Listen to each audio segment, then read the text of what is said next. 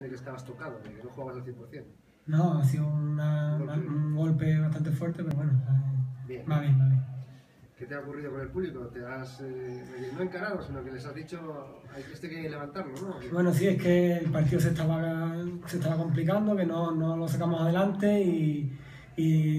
la precipitación un poquito estaba con nosotros y encima el público ahí había un poquito de silbidos y lo que quería es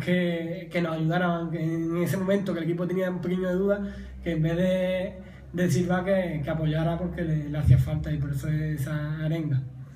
El Conil venía con la lección muy aprendida, a guardar siempre las espaldas, esperaros, a José Lu le han dado la grande, bueno, en definitiva... Sí, sabíamos muy claro el partido que teníamos, ellos iban a encerrar atrás y buscar sus contras, que es lo que han hecho contra el Gerena, contra el Ceuta, y la ha ido bastante bien, y nosotros teníamos muy claro que el partido estaba en hacerle un gol. No se ha materializado, hemos tenido bastantes ocasiones, no se ha materializado, ellos se han ido cada vez más cómodos atrás, más juntito, menos espacio, más espacio en nuestra defensa, y nosotros pues claro, conforme los minutos nos iban pasando, nos metíamos el gol, había más precipitación en pases que a lo mejor si son fáciles hemos perdido y poco a poco pues no se ha podido. Otro equipo que les complica las cosas en casa, una cosa poco normal, pero el equipo con San Roque perdió, lo hizo con Guadalcacín, lo hizo también con algún otro, en definitiva...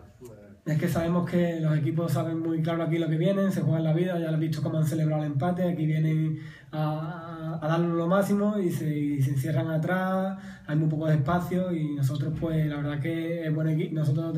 técnicamente somos buenos, pero si no metes un gol que ellos empiecen a salirse un poco, cada vez se encuentra más cómodo, con menos espacio y es muy difícil. En Gerena decíais que no dabais todavía el equipo como campeón, se ve una vez más que se mete a ver San Fernando en la pomada, es decir, la clasificación hay que lucharla, parece que hasta el final, ¿no? Sí, está clarísimo que quedan todavía muchos puntos en juego, el San Fernando viene muy fuerte, el Gerena todavía no se puede descartar porque como ves aquí cualquier equipo te viene y no eres capaz de ganar y puedes perder cualquier partido como ya se ha visto, queda muchísimo y nada, seguir trabajando que ahora tenemos dos salidas muy difíciles y hay que sacarlas como sea.